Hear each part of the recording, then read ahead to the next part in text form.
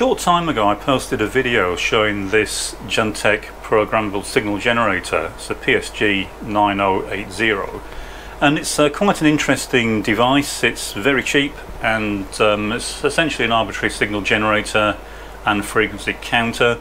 It's 14-bit resolution, 300 megasamples per second, and it goes up to 80 megahertz output for the sine wave.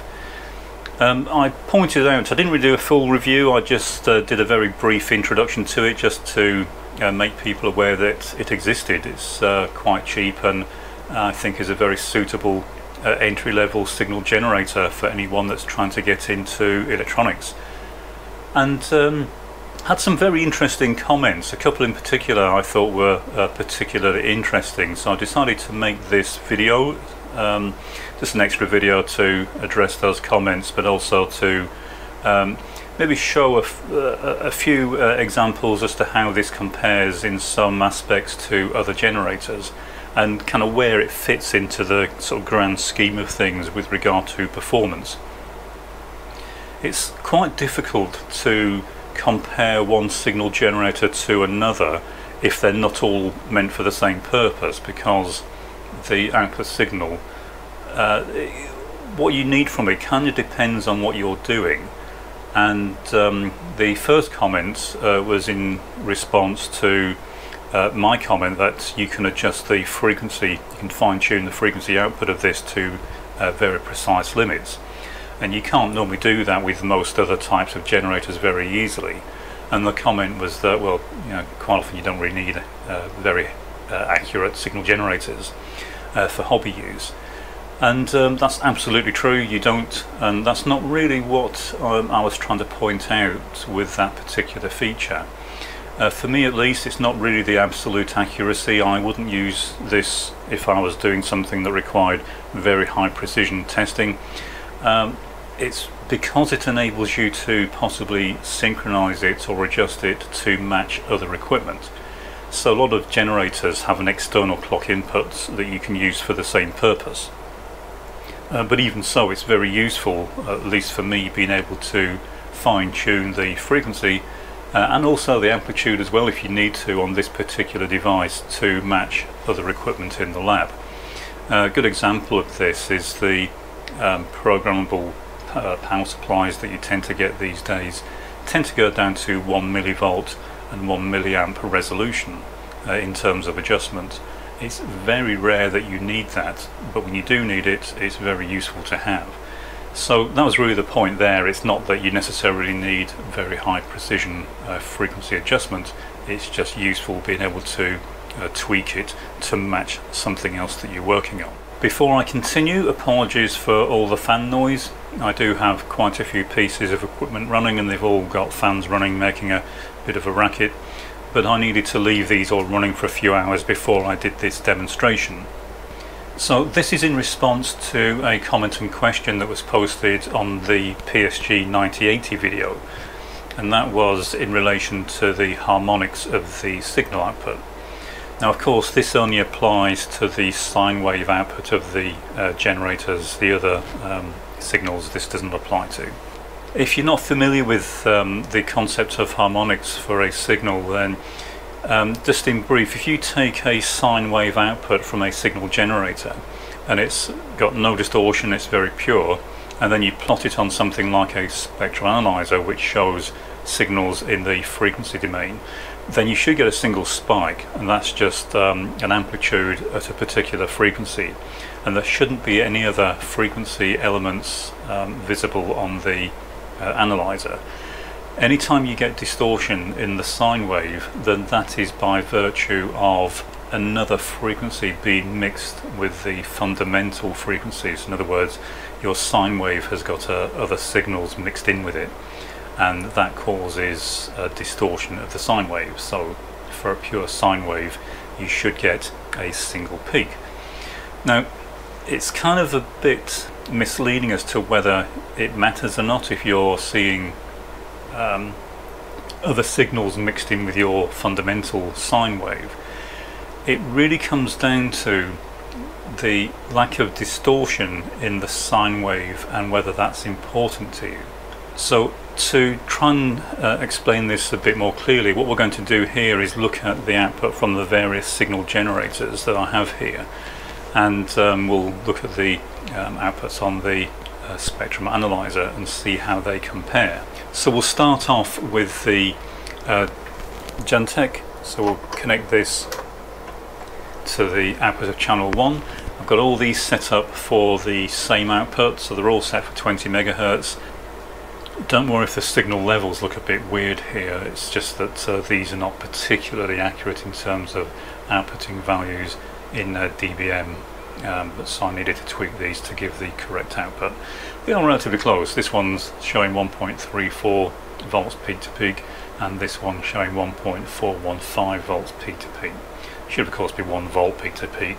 Okay, so if I turn the output of this one on, you can see we've got this range of signals, and I do have this set to sine wave, and each of these peaks is a harmonic frequency. So if we start off with the peak on the far left, then what we're looking at here is, let's get this on there. So what we're looking at here, you probably can't read it, but it's saying 20 megahertz and the value is around 0 dB. That's repeated down here. If we look at the next peak along to the right, then that's the first harmonic that we're looking at. So this is now at 40 megahertz, but we're down to minus 30 dB. So it's 30 dB approximately lower than the fundamental. Might not sound a great deal, but this is a log scale, don't forget, and 30 dB is quite a significant drop in signal level. If we go across to the next signal, then this is around 40 dB down from the fundamental, and we can keep going down. We can see the various harmonics here. So it kind of looks terrible. It looks like this is all over the place, but this is fairly typical for this type of generator, and a lot of this comes down to the way that the signals are being generated within the arbitrary function generator. Whether this is important to you or not depends entirely on what you're using this for. If you need a high purity clean sine wave, then this would not be of any use to you. You could of course filter it to get rid of the harmonics, and some generators have a filter built in, but to be honest, you wouldn't really be using a generator like this to do precision work in terms of signal purity. It's not really what it's for. It's to give you access to a whole range of different ways to generate different types of signal. But just to do a direct comparison, if we now switch the cable to, I've got a Siglent SDG1020 here, and this is a 20 megahertz version. That's why I've got it set to 20 megahertz, because that's as high as this will go. So if we plug the cable into this one and then turn the output on, you can see straight away this looks significantly different, and if we go to the left, you'll see that we are at still 0 dB, 20 megahertz, but if we now look at the next peak on the right, 40 megahertz, that's the first harmonic, but this is down at minus 50 dB, so extremely nice looking output, very low distortion in the sine wave. However, we do have these other artifacts in here, and although they're not very high, it does give you some idea as to how the Siglent generates these signals. But either way, this is showing up as a much better output. It's much cleaner sine wave, and that's what you'd expect. This is significantly more expensive than the Juntek. Whether this is important to you or not is down to what you're going to use it for. For me, I still would not use the Siglent for RF high precision work. These artifacts, it's not just the level of the first is fine, but the others would cause issues for the type of work that I use this type of device for when using them for RF work. When we're talking about RF design, then we're looking down, minus 100 dB or better for the signal levels that we're trying to distinguish. So if we want to use an actual RF signal generator, then we'd use something a bit like this TTI. This is a TTI TGR1040. These are no longer made. I bought this back in, I think, 1999, and I think it cost about £1,500 at the time, but that's equivalent to around £2,600 in today's money. But if I turn this on, then you can see again we're getting all these harmonics, and that's, as I said, it's not necessarily a big problem. What we're looking for is a very clean, pure sine wave at the fundamental frequency. The rest of it you tend to filter out. But the main thing here is we're getting a very nice clean progression of these harmonics, and that is important for using this in a proper test environment. Having said that, and I use this a great deal in the RF development that I carried out within my business, and the modern equivalent of this is no longer made. The modern equivalent would be something like the TGR2051, and they cost about £2,000 or so, so fairly comparable in real terms as to what this cost. The new ones do tend to have far more features, but the output from them is very similar to this.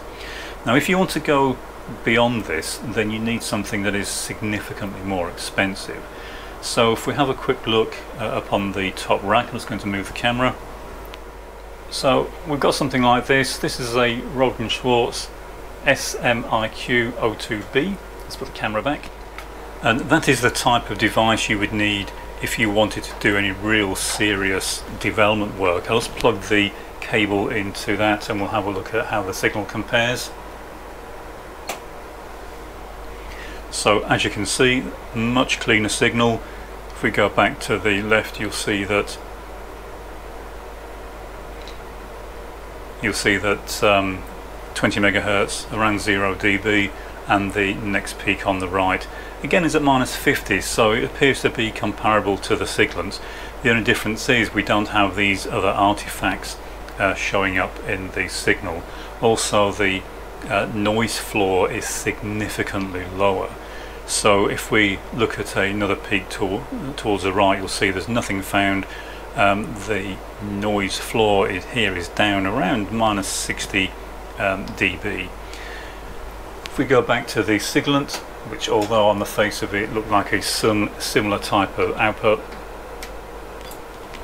you can see the noise floor, especially down in the area we're interested in, is very much higher, and there's all manner of artifacts around here. So although it looks fairly similar on the face of it, they are very different. And I'll just go back to the Rohde & Schwarz so we can have another look at that one. And you can see that the noise floor is significantly lower. You might not think it's that important, but if you're trying to discriminate signals that are down well below -100 dB, then this becomes increasingly important, and something like the Siglent, although it looks superficially much superior to the others, still wouldn't be any use for that purpose, and so it's still limited as to what you can do with it. But for what they're for, they are very good. Just don't get carried away and distracted with the level of the harmonics. Chances are they're not really important to you, and if they are important enough that you need very low values, then really this probably still isn't going to be of any use to you. Okay, so back at the Juntek, as I say, the harmonics may look fairly bad, but as I also said, don't get carried away with this. It doesn't necessarily mean that the signal generator is not usable or is any worse than another type. It really depends on what you're going to use it for, and most of the time for normal use of an arbitrary waveform generator, these harmonics do not matter at all. And even if you're doing some fairly precise work, if you take an expensive RF signal generator, okay, so you can still see even with an expensive RF signal generator, you still get these harmonics showing up. It's only when you get to the very top end ones that you get the filtering required to get rid of the harmonics. But again, notice with this TTR unit the noise floor is very much lower than on the Siglent, and that's what's important for a generator like this. It's the harmonics normally aren't that much of a problem, but the noise that you're getting out of the generator can be quite an issue when you're working on certain types of project. So just bear that in mind. It's not just the harmonics, it's the noise as well, and the distortion, noise, everything else all need to be taken into account when you're talking about the various types of signal generator.